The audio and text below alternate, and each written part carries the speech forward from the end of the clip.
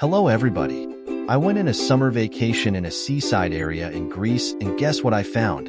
I was walking down the street until I finally reached my hotel room. I walked upstairs and saw something very spectacular on the roof of the hotel. I realized that in the roof of my hotel was placed a gigantic chessboard, and instantly I came up with a brilliant idea. I thought that thanks to this gigantic chessboard, I would be able to share with you my content in 3D and 2D simultaneously. Let's see how. My idea was to show the chessboard while sharing a 2D board at the edge of the screen. So it's high time we begun the episode, for everything is ready and all these gigantic pieces are set up.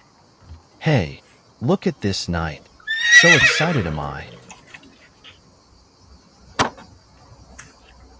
So the subject of my episode is the pseudo sacrifice of Legall. By the way, Legall is considered as the best chess player of the mid-18th century according to Wikipedia, so I assure you that the trap will be great. So we begin with e4, best by test as Bobby Fischer says. Black naturally is going to play symmetrically with the straightforward response, pawn to e5. White chooses to play knight f3, a move that attacks the e5 pawn with a tempo. Now let's swap the side of the board on the screen, because black played knight c6, which supports the pawn. At this point, white decides to bring out the other knight, so knight c3 follows. Now it becomes interesting as the opponent plays pawn to d6, transposing to the Philidor opening. Strong though the pawn chain is, it leaves a weak dark square bishop. Thus white plays bishop c4 aiming f7 at the open diagonal.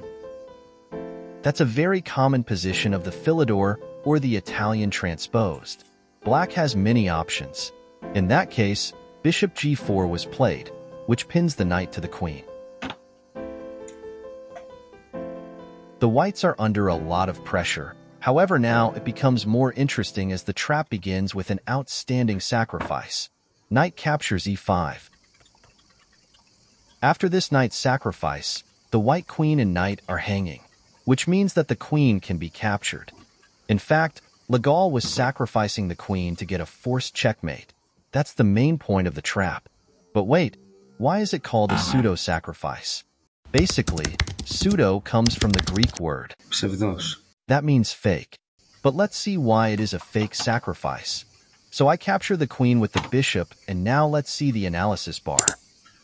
As you see, it's made in two. To be precise, it's forced because after this move white plays bishop captures f7, check to the king.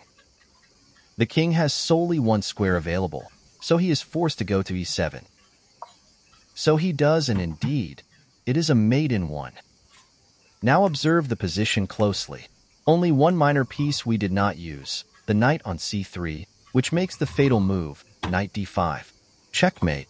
A brilliant checkmated in solely 7 moves. Mission succeed. The black king is finally dead.